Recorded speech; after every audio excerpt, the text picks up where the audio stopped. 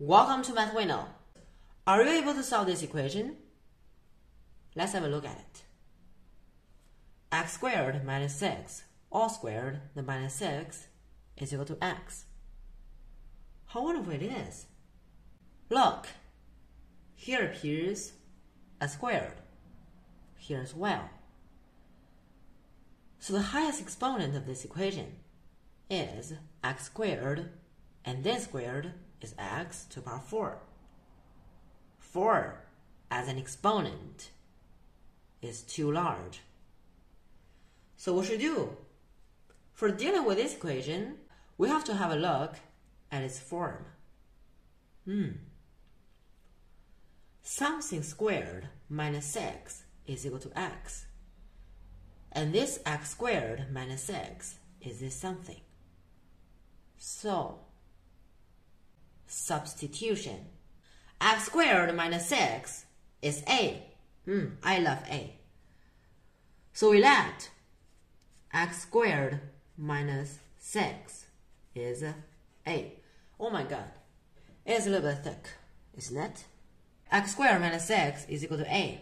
We let it be a. And then a is this thing. A squared minus 6 is equal to x.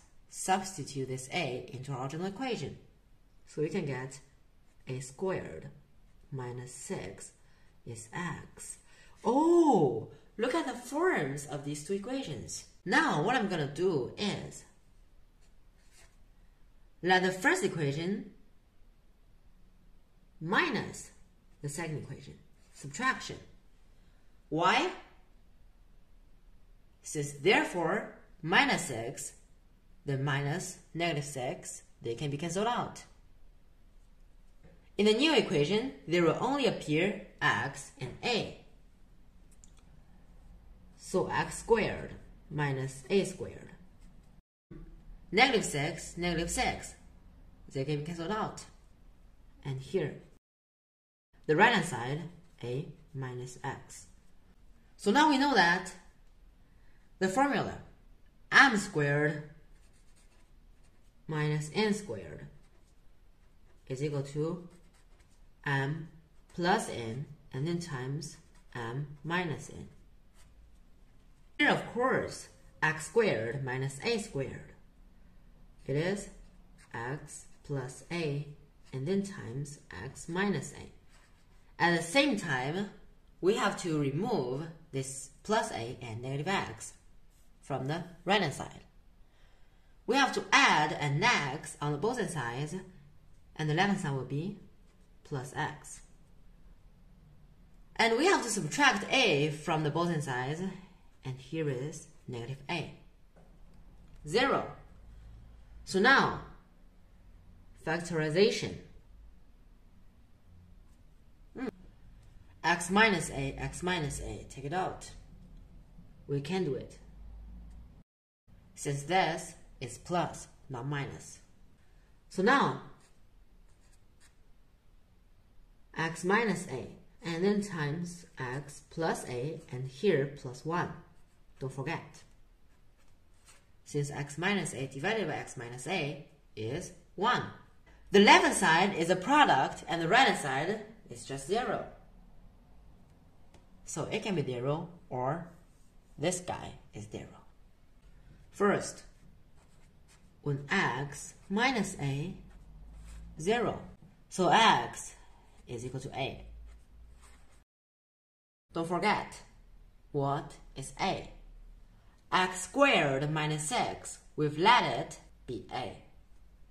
So of course, x is equal to x squared minus 6.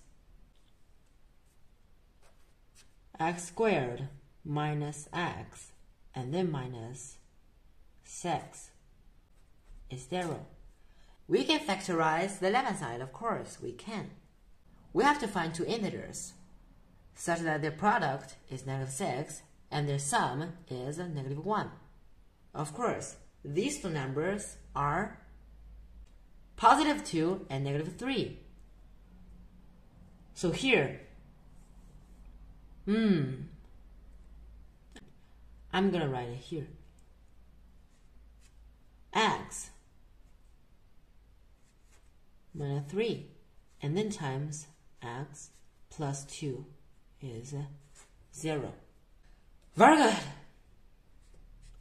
X1 is 3, and x2 is negative 2. Now the second case, x plus a plus 1 is 0. And this time, x is not equal to a, but negative a minus 1. A is x squared minus 6, so x is equal to negative x squared minus 6, and then negative 1. Don't forget. Of course, here is x is equal to negative x squared plus 6, and minus 1 is plus 5.